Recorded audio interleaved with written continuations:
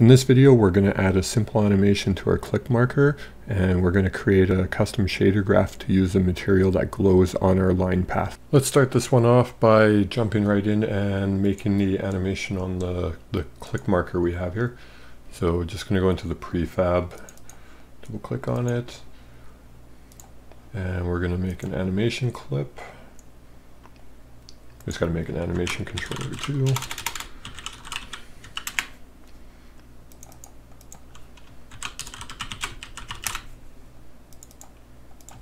And just going to call it click marker.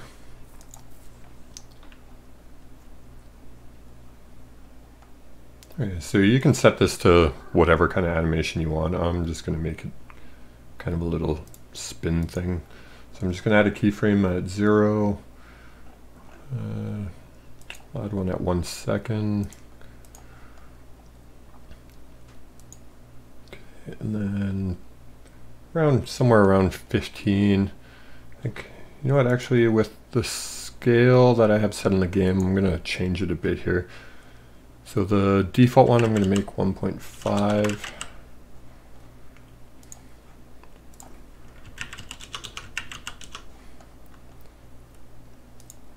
And then say around here, set it to, let's go with like maybe 1.9. I'm going to do the same at 45.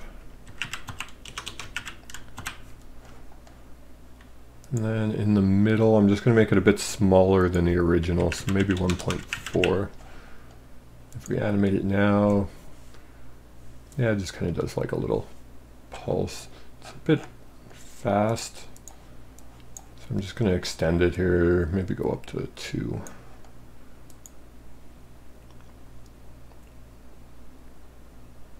Yeah, that looks a lot better. Okay, so we're just going to use that. Save our scene, go back into it. Okay, and let's just test that out quick. Yeah, that's looking a lot better. Okay, so for the next part, I'm not good at post-processing at all. So what I'm going to do is I'm just going to create a level container here. Reset that. I'm going to add anything related to the level inside it. I'll put that visual objects thing in there too. Actually, no, I'll just bring that out. Okay, we'll make a prefab of the level, make a prefab of this. Just going to save it in case anything goes wrong here. And go to scenes. I'm just going to open that sample scene. Okay, so we're in the sample scene. And we're just going to delete these example assets and drag our stuff back in. So we just got to put the level, player prefab, and the visual object container we made. Because it's a new scene, we have to set our camera again. So just going to take the camera, align it with view. On the player prefab, we just want to deactivate the click marker.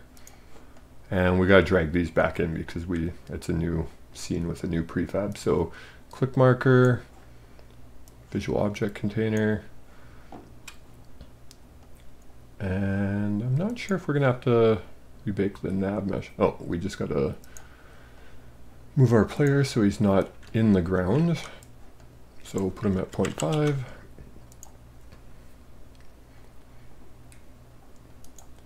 Okay, so it looks like we do have to rebake it. So just select ground, go to navigation, hit bake just like we did before.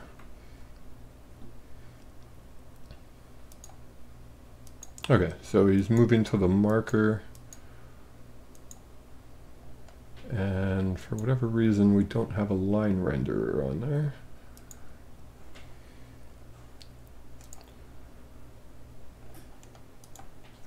Okay, so we just have to add that. I guess it didn't get saved to the prefab. So we'll just add line renderer.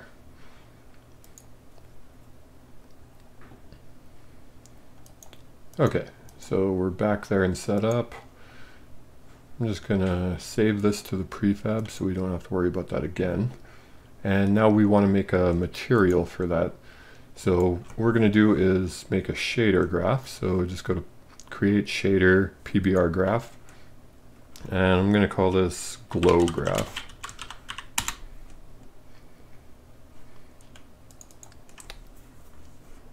Okay, and double click on it. That'll open up the shader graph here.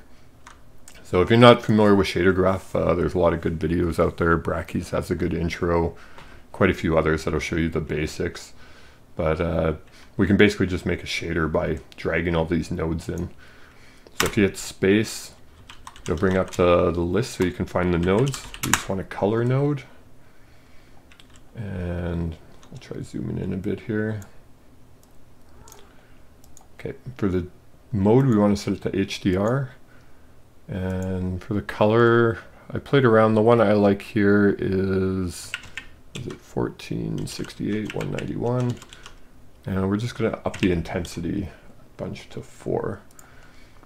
So if we take the output here, we'll drag it into the albedo, and this is going to be the color. So just like if you were setting up a material in Unity itself, this is the albedo field. So this time we're just doing it right in the shader. So now we got to make another color. Set this one to HDR as well. And for this color, I'm going to use just kind of another shade of blue. Set the intensity to 1. This is just kind of a lighter blue.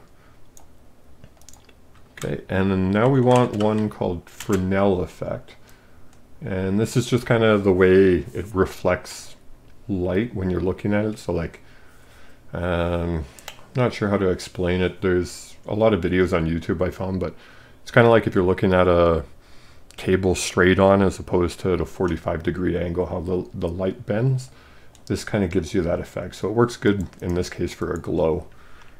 So now we got to add multiply, and that'll merge these two together. So we bring in this color, and we bring in the Fresnel.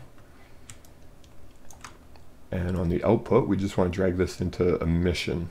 So this is what's going to actually go into that emissive field on the shader, and it kind of makes a glow. So up at the top, just click on save, go back to the scene, and now in here we have this glow graph. So if you right click, create, and then go to material, we can create a material off of it. I'm going to call this blue glow. Okay, so now if we go to our player, under the line renderer, just want to make sure that has 0 again so we don't get a little blip in the game. Let's go to our materials here, and we want to drag in, where did we go? Blue glow. Let's try this out. Okay, so now we have a nice blue glow, and let's add that to the click marker as well. Let's open this one up, blue glow.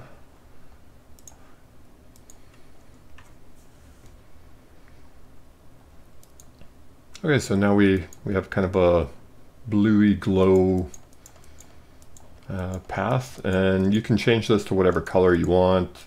You can increase the glow, lower it, just basically play around with those settings.